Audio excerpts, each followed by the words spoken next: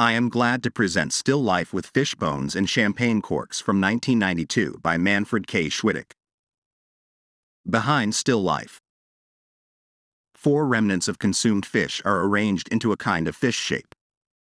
In the middle of this fish body is an onion set into it, and above it lies a champagne cork. By the arrangement and the kind of the picture objects, a reference to the still life is opened, only that it concerns as it were the still life after the still life. The fish have already been consumed, the bottle has been emptied and is no longer there at all.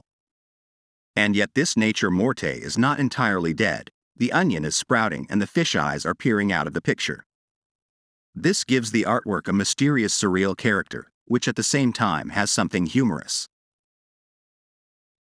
Thank you for your attention. I hope I have been able to show you the qualities of this work of art.